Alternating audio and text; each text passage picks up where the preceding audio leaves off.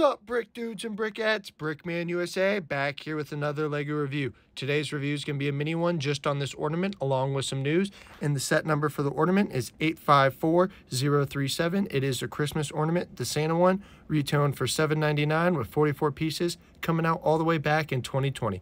This is an awesome Christmas ornament, having it all built up, and I wish Lego rolled these back out this year because I'd have a lot of them on my tree, put all my different figs in there, because as you can see, you can crack open the ornament and swap out what's inside. You can see I have P2 Rex here. He just looks really snazzy on the tree, as well as the OG Django. It's just really cool. You could change up, basically build and put anything you want in this ornament. Let's get into the news. So this is from Promo Bricks and Falcon Fan on Instagram. We have the Lord of the Rings brick heads, and I know a lot of fans are excited for Lord of the Rings, but I know some of us are not excited because it isn't minifig scale. The first one we have is Gollum and Frodo. Taking a closer look at the second brick head, it is Aragorn and Arwen for $19.99, and then last but not least, we have Balrog and Gandalf for $19.99, and then the Frodo and Gollum brick head is $14.99.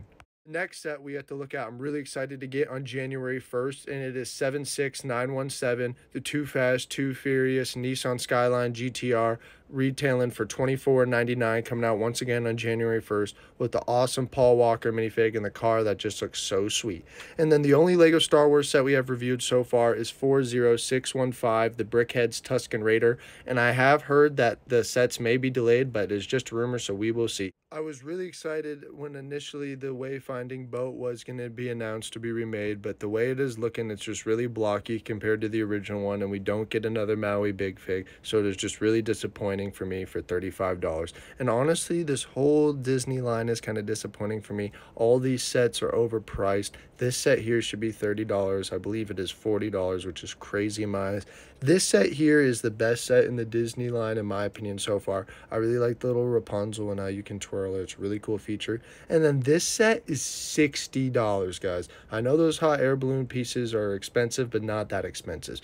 Thank you guys so much for watching another video. I have a lot more content coming soon. And then thank you guys so much for all the recent support. It means the world to me. Thank you so much for 200 subscribers. I'm working really hard to keep this channel going and keep the content better and keep it growing.